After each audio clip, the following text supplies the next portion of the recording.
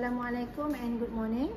So this is a tutorial for practical work 2, which is diode application half wave rectifier. Okay, so I have the component, which is this one is diode and this one is a resistor. Okay, so what is our learning outcome for this practical 2 is first, students are able to construct half wave rectifier circuit. Okay, so students should follow the circuit in the lab sheet. Second is to set a function generator to 1000 Hz and 8 volt peak to peak sinus wave. Okay, sine wave. And then to record input of half wave rectifier and also to record output of half wave rectifier. One is input and one is output. So we have 4 learning outcomes. So students should able to construct, and students should able to generate 8 volt peak to peak 1000 Hz of sine wave, and also to record the input and output of the half wave rectifier. So this is the circuit. So this is the circuit. Okay, so we have signal generator here. Okay, signal generator. So signal generator will produce 1 kHz and 8 volt peak to peak. So we have one diode here. What diode we are using is 1N4007. So this is anode and this is cathode. And also we have 2.2 kilo ohm. But if you get 1.5 kilo ohm or 3.3 kilo ohm, also fine. We can also able to draw the input and the output. So this is the input and this one is the output. Okay, this is the output. Okay, so today I will show you how to construct the circuit. So this is the signal generator. Okay, so this is the signal generator.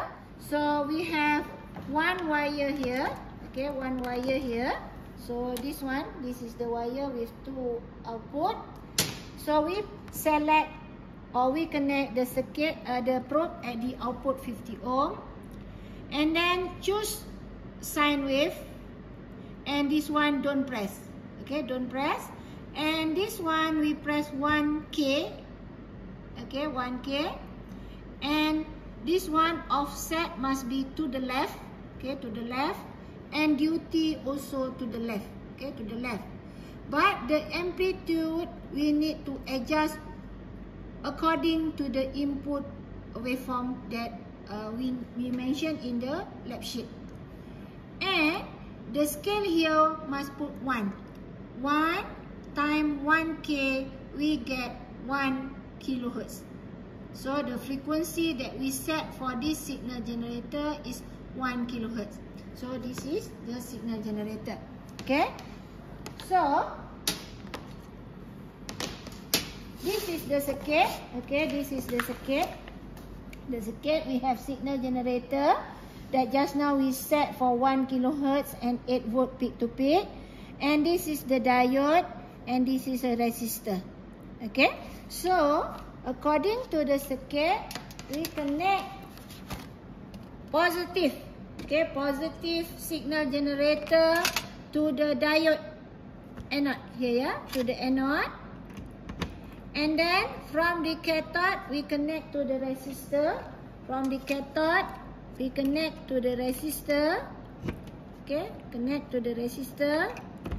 And from the resistor, we go back to negative supply. So this one, negative signal generator, just now we put here. Suppose that our circuit is okay now. But how we want to check whether the frequency given here is 1 kilohertz and 8 volt peak to peak? We need to use oscilloscope. Okay, this is oscilloscope, new oscilloscope. Okay, so we have here power. Okay, we on the power. So from the power here, we choose normal. Okay, we choose normal. Wait, yeah. We choose normal, and we choose channel 1, and we choose AC. AC. Okay, channel 1, normal, and AC. Okay. If we choose channel 1, this is the volt per division. Volt per division, channel 1. So channel 1 show us 2 volt. Means that one block or one division from here to here is 2 volt. 2 volt. Okay. So for channel 2, we choose also 2 volt. So if we choose channel 2 here, okay, channel 2, sorry, yeah.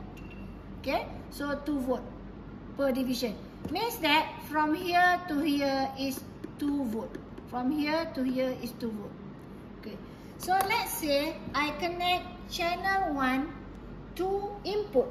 Okay, connect channel 1 to input. So this is the input. I put positive probe here and negative probe here like this. Okay, this is positive and negative, but make sure that the what you call scale here is time 1. Okay, time 1. Okay, time 1. Okay, time 1. Okay, so I need to connect the what you call probe to positive. Okay, so here this one I put to the red probe. Okay, I put to the red probe, and the negative one I put here. Okay, I put here. Wait, yeah, I put here. So channel 1. Okay, so we go to channel 1.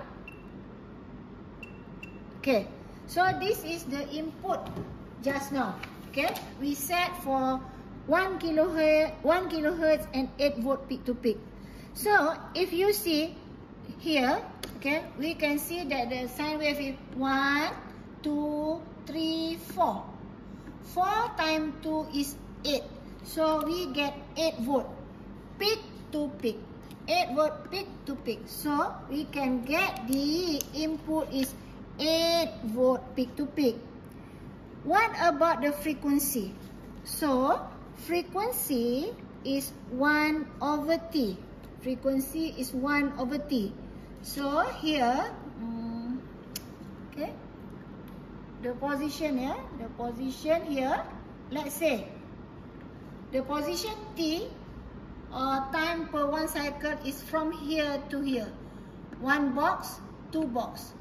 From here to here, peak to peak here. 1 box and 2 box.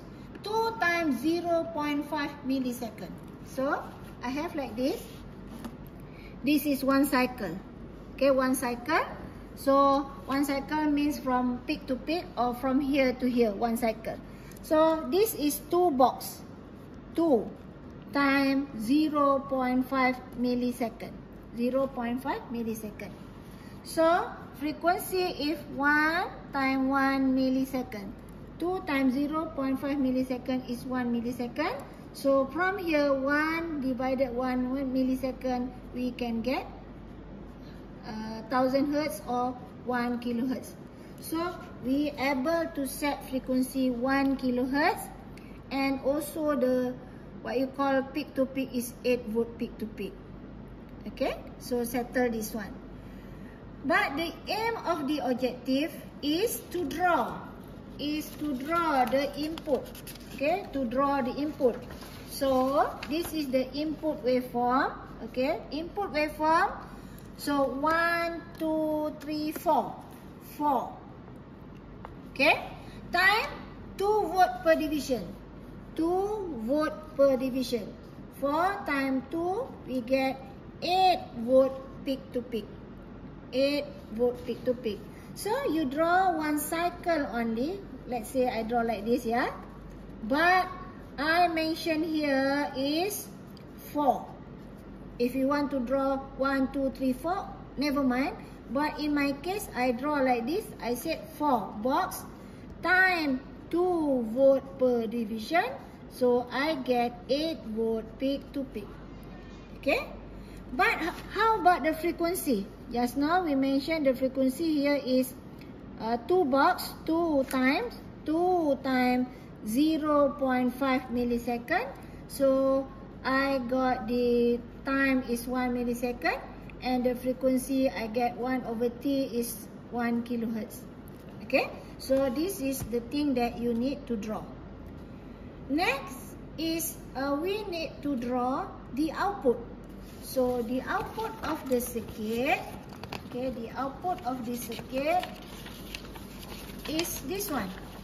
Is at 2.2 kilo ohm V out. So we need channel 2. Okay, we need channel 2. But one more time I need to remind is we need to put at time 1. Okay, time 1, and we choose scale channel 2. Okay, and the positive probe we put up here, and the negative probe we put down here like this. Okay, so in the circuit, okay, in the circuit, so positive probe I put here, okay, I put here, and negative probe I put here. Okay, like this. Okay, so this is a positive probe for channel 2. This is the negative probe for channel 2. Okay, suppose that we can get the output. Where is the output? Okay, this is the output trigger, yeah. Wait, yeah. Okay, this is the output. This is channel 1 input, and this is the output for channel 2. Okay, so we know that diode can be a rectifier to change from AC to DC. So the input is AC. We have positive cycle and we have negative cycle. But at the output, we have only positive cycle, whereas the negative cycle is gone. Okay, okay. So this is a rectifier to convert from AC to DC. How about the voltage? So the voltage here, okay, the voltage is 1.6. Okay, 1 box and 3, what you call 3 line. So 1.6 times 2. 1.6 times 2, 1.6 times 2, 12. So we get 3.2 volt peak only. 3.2 volt peak only. So in our report, okay, so we draw like this. Okay, so like for example, yeah, like this. So this is the output. So the output here is 1.6 times 2. Why 2? Because we use channel 2 is 2 volt. So 1.6 times 2 is 3.2 volt peak. Not peak to peak, 3.2 volt peak only. And time division, I think this is no change. So 2 times 0.5. 2 times 0.5. So 1 millisecond. So the frequency is remain the same. So this is for practical 2. Okay, so we are able to see that the diode can be used as a rectifier, but this one is half wave rectifier because the negative signal is cut, and only produce positive signal only, positive waveform. So the output we have, but during the negative cycle, the output is clip. So this is half wave rectifier.